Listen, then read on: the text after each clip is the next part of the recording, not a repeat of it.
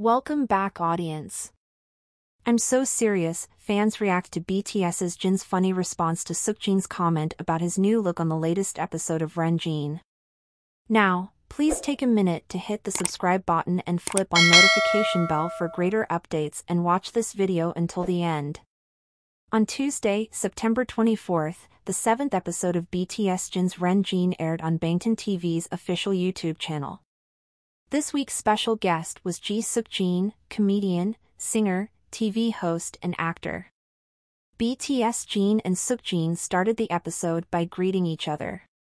They recalled their previous meeting during the Running Man episode released in 2022. Afterwards, Suk-jin asked BTS's Jin how he could still look so young, and the singer replied with a laugh, saying that his face was their livelihood. "Of course it's my voice, but this, his face, is my livelihood," Jin said. When Suk-jin asked for details about his new look, BTS's Jin offered a comical answer. Although Suk-jin is 50 years old, Jin joked that Suk-jin is young even at 70. "He looks very young for someone who is 70 years old," the singer said.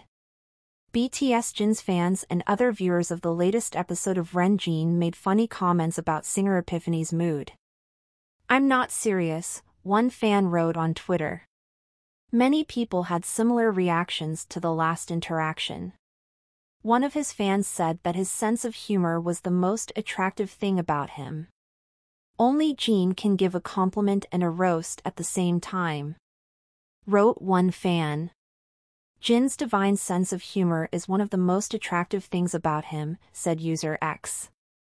"I think it's so cute that Jin admits that all his jokes about his looks are just to make people laugh, but he does it so naturally and he really has a beautiful face, like oh god you'd never guess," said one.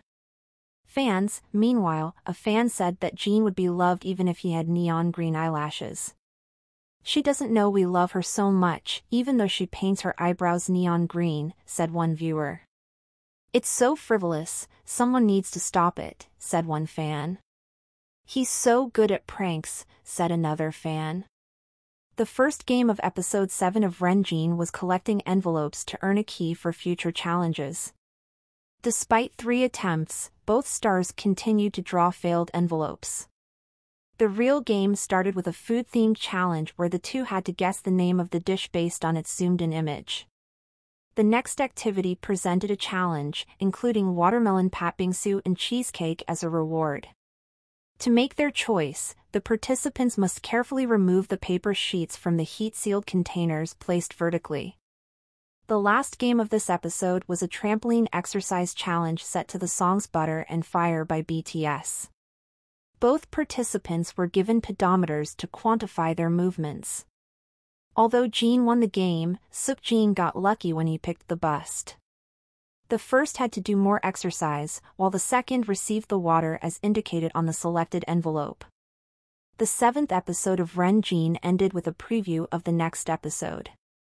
As shown in the teaser, Jin and Suk-jin of BTS will continue to face new challenges in the upcoming episode. New episodes of BTS variety show Jin RUN JIN are released every Tuesday on Bangtan TV's official YouTube channel. In episode 7 of the show, the fans were treated to several cases of the evil laugh of the member of BTS and they could not help but be amused. Many have labeled him as funny, annoying and evil for his antics.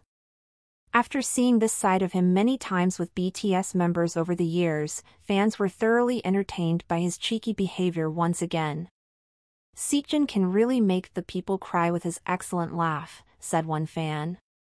"No one is as funny as him," said one fan. "That laugh is my favorite sound and the best serotonin ever," said one fan. "Doing his iconic laugh while making fun of his enemy, he's the cutest," said another fan. Fans also recalled the times they heard his laugh in the past. "Oh my god, that evil sarcastic laugh of Jin's that we unlocked thanks to RUN JIN. I live for him,"